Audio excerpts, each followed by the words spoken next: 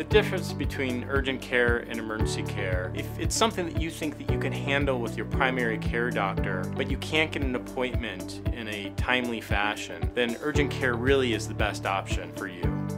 For emergency care, you should really trust your own instincts.